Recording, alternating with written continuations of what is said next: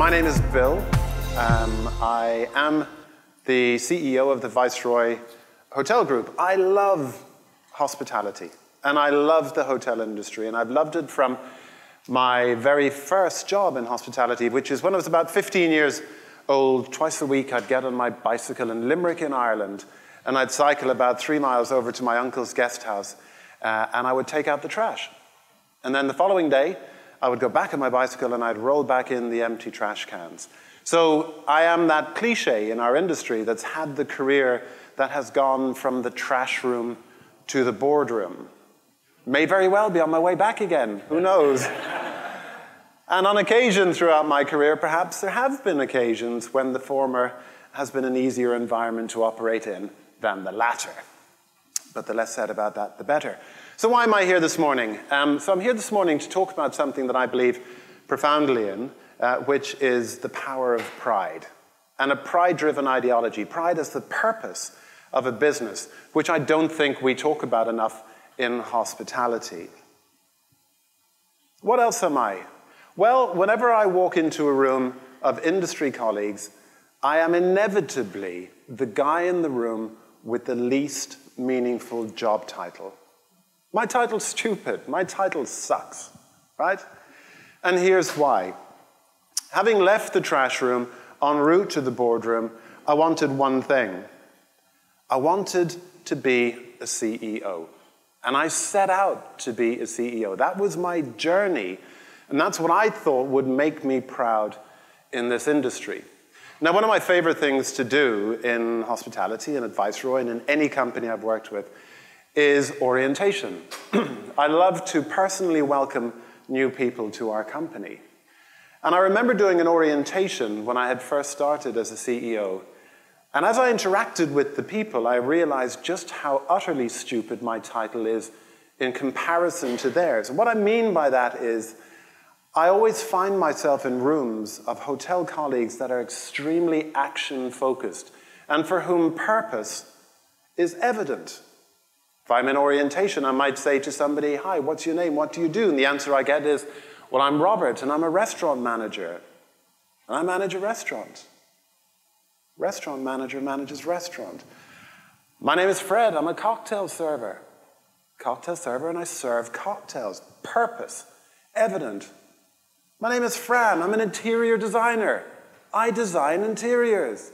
The purpose is evident. "My name is Bill, and I'm the chief of the executives." Way! There is no purpose. It's not purpose, it's status. So at that moment, I decided that what I would do as a leader in hospitality is I'd rebrand myself. And I would rebrand myself away from working for status, and I would start to work for purpose. And I believe as leaders, that's what we're all here to do. So my name is not Bill Walsh, the chief executive of the Viceroy Hotel Group. My purpose as Bill Walsh is to be the chief pride officer of the hotel group. And what we do in hospitality and what we do in leadership is quite simply this. We make people proud. What happens when we make people proud? Well, if we make our colleagues proud, turnover decreases, absenteeism decreases, productivity increases, and it becomes a much more fun place to be. If we make our customers proud, our guests, two things happen. One, they come back. And throughout the ages, we've always said it's so much more cost-effective to retain a guest than to recruit a guest. It costs a lot of money to find a new customer. So proud guests are guests who return. But even more important to that, in today's social media environment, with the access to the immediacy of communication, a proud guest is an immediate advocate of a brand or an experience. This is a room full of highly intelligent, highly experienced people who design and build hotels for a living. I would imagine that with a greater degree of frequency than ever before, the conversation happens about where are the content spaces in the hotel? Where's the Instagram moment? What are our guests going to show off that they have encountered in this building that they've never encountered before? We provide content for people. People have egos that are now facilitated by Instagram, by Facebook, and by all of those platforms. And they're proud to see something first and to communicate it to the world. So a guest, in essence, when they're proud with access to communication platforms, they become a salesperson. We could have 150,000 salespeople around the world, depending on what our occupancy over any given period of time is, if we've made our guests proud and they go out to tell other people about it. So, I am the Chief Pride Officer of our company. What is pride? Pride is defined as a personal commitment. It's an attitude that people who are proud hold. The four-letter profanity beginning with the letter F. Now, I know it's a little bit early in the morning, but I'm going to use it. It's a dreadful word. It's filthy. It's horrible. And that has been used and has become accepted into vocabulary around the world. This F word that everybody talks about. Fine. How many of us in this room have as a career objective creating experiences, designing and building hotels that our guests will say are fine? Fine is the ultimate expression of mediocrity. Mediocrity is a virus that will enter into a business, it will eat it, it will cannibalize it from the inside out, and that business will die. And we accept it every day. Imagine the scenario, you have a guest who is staying in a luxury hotel or resort. Perhaps it's this one, perhaps it's over festive. I'm sure they know how to charge pretty high rates at peak periods, and so they should. And maybe after a 10-night stay, that guest comes to check out with a $15,000 bill. This is what typically happens. Walk up to reception. Receptionist doesn't make eye contact because it's all about the technology. Looks up at the guest, goes, checking out? Yes. Incidentally, that's the second most inane question that we have in interaction with our guests. My other least favorite is at the opposite end of the experience when the guest arrives at a hotel and you walk up to the desk pulling your twin Delsies and you struggle up to the desk and you go and you look and the receptionist looks, checking in? Well, what was that, a wild guess? Or are you Mensa genius? No, I'm taking them for a walk. They need exercise. Anyway, I digress. We've got the checking out. And you're going through room 712, okay, $15,000. How was your stay? Fine. Okay. Okay. Fine. That is not what we're here to do. That is not what hospitality is about. We're here to create memories that last for a lifetime. Proud people do not accept fine. We don't design fine. We don't build fine. We don't operate fine. We design and we build and we operate extraordinary, outstanding, amazing. I cannot wait to come back.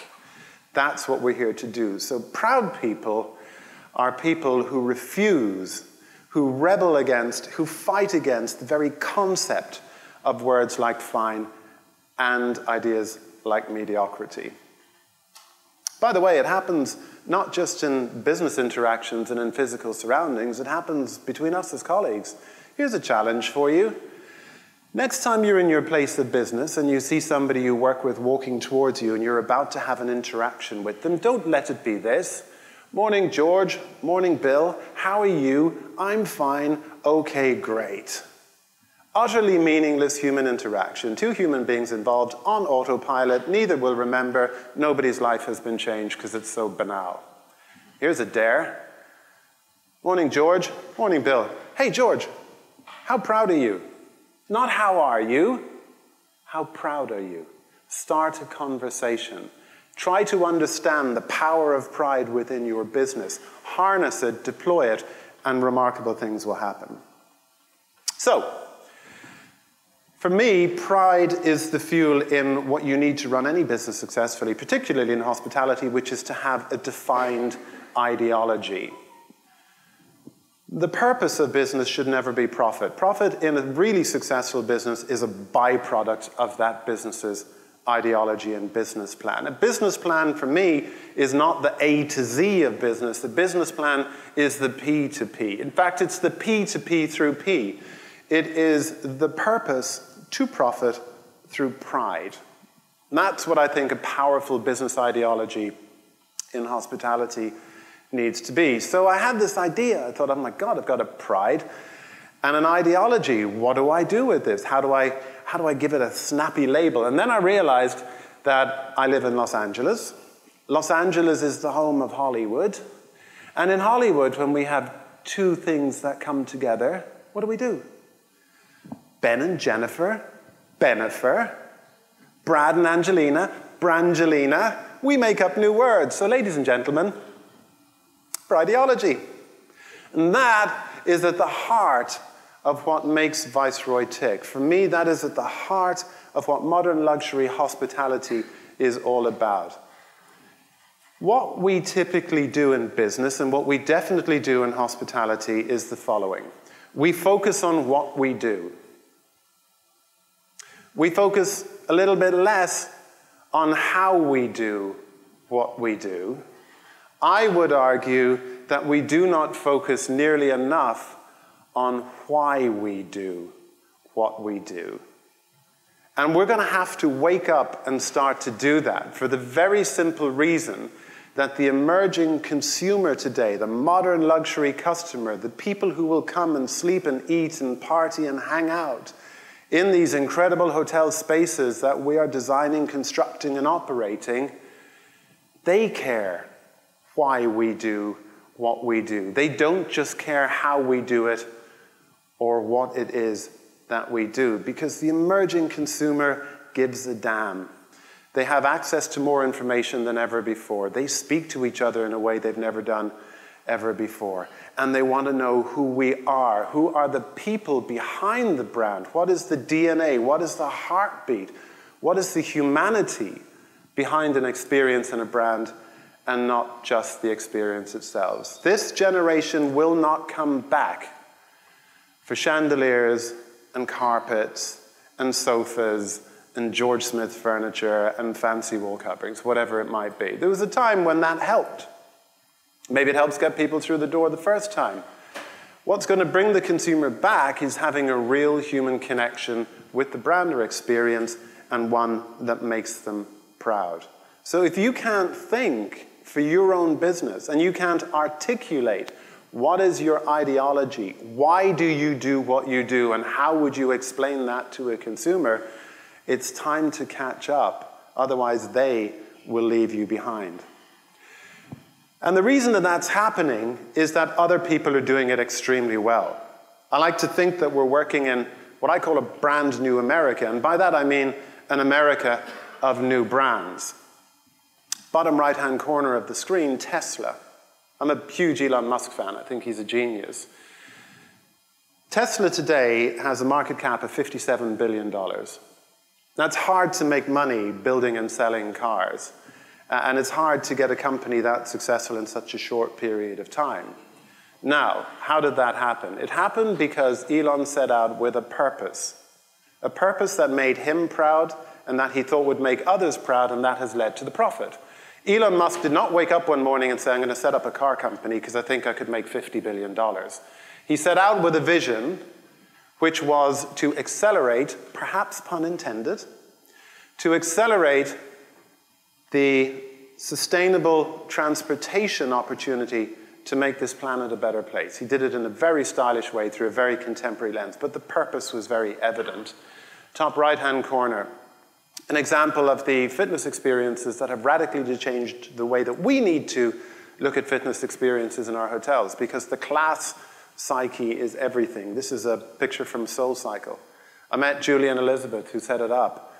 It's a wildly successful business. They've become extremely wealthy. Money was never the objective. The objective was to create a culture, a community, a tribe who would be bound together through a purpose. The purpose was to take the hard work out of exercise class and to have something that had a mantra people could subscribe to. What Danny has done, Danny Meyer at Shake Shack, is unbelievable. Uber, Airbnb. These brands that have stated purpose are bringing consumers with them. And we, in hospitality, I believe, have been slow to jump on that journey, and we need to do so a lot quicker. So, we understand that we need to have an activated ideology. It's got to be fueled by pride. This is Viceroy's. I'm not saying it's the best. I'm not saying it needs to be the kind of Prideology that you would have. It works for us. And in many respects, it was an accidental ideology, because I had just become the CEO of Viceroy back in 2012. And I was preparing for my first senior leadership meeting.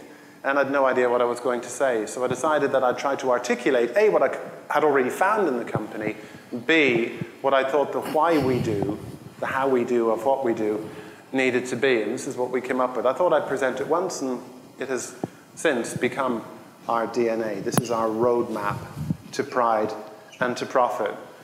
Now, when I do this at orientation, we have a conversation about it. We activate every line of this ideology, and it takes minimum 90 minutes of conversation with my colleagues. I have 20 minutes in total this morning, so we're just barely going to scrape the surface. But I'd like to pick out a couple of lines for you. Number one, we are hosts first and always. One of the defining moments of my career was reading a book called Setting the Table, about 15 years ago. Setting the Table is a book that was written by Danny Meyer, founder of the Union Square Hospitality Group, and more recently Shake Shack. And in his book, there's one phrase that literally was a light bulb moment for me. And Danny says, service is present when something happens to somebody. It becomes hospitality when it happens for them. We do something to a guest, it's service. We do something for a guest, it's hospitality. So, for those of us who think that we're designing, building, and operating for a service environment, I say no. Because that's just robotic, transactional, unemotional interaction.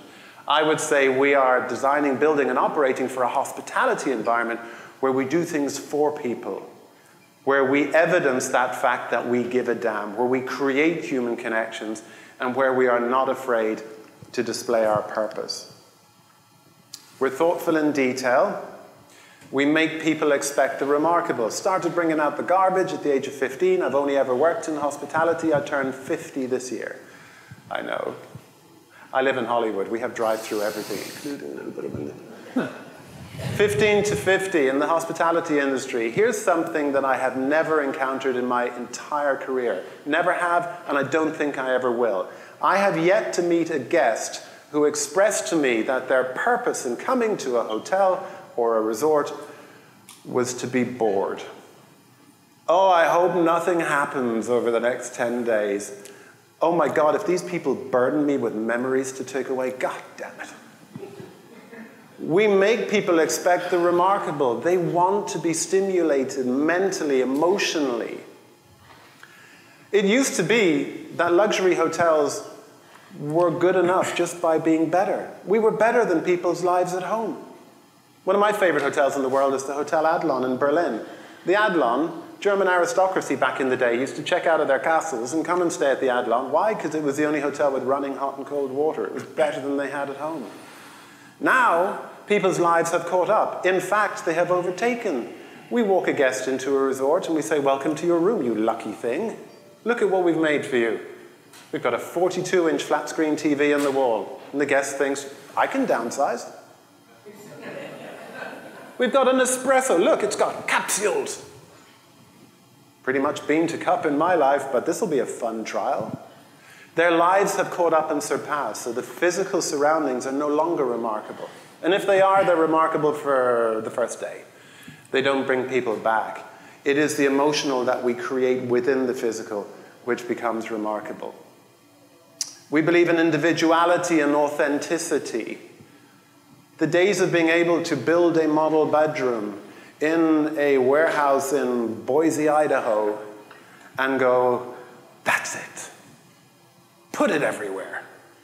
Those days are gone. What I believe our consumer expects us to say today is, by the way, Mr. or Mrs. Designer, whatever wall fabric, whatever sofa style, whatever lighting sconce, whatever design attribute you have put into this hotel must never be available for selection to you again. Use the same supplier, use the same theme, be inspired in the same direction, but replication, you know what replication is? It's fine. It's fine. Fine's gonna die. Be authentic. Be unabashed provocateurs. I presented this in Abu Dhabi to my colleagues. One of the guys said to me, Bill, hardly anybody here has English as a first language. No one's going to know what unabashed provocateur means. So we went online and we said alternative words to unabashed provocateur. You know what came up? Shameless troublemakers. Love that. Prefer it. What this means is we have to have the courage to positively disrupt. The status quo won't get us from P to P to P anymore. We have to excite, we have to engage, we have to give people that remarkable moment. And we have to have the courage, through positive disruption, to make mistakes. We have to have a culture that allows us to celebrate effort as vigorously as we celebrate intent. But if you set out to positively disrupt for the sake of it, it won't work, because disruption without purpose is merely interruption and noise. If we do all of these things, we create inspiration, we create wealth, we bring our customers back, we make people proud. How do you know when it's working? It's when all of the words I've been using today become the vocabulary of your company, when all of the words start to emerge naturally in interaction with your guests and with your colleagues. I've talked a lot about pride this morning, so let me finish with this. I couldn't be prouder to be here. Thank you for your engagement and attention. Thank you for the energy within this room. Thanks for having me. I wish you success for the rest of the event. My name is Bill Walshe. I am the Chief Pride Officer at Viceroy. Thank you.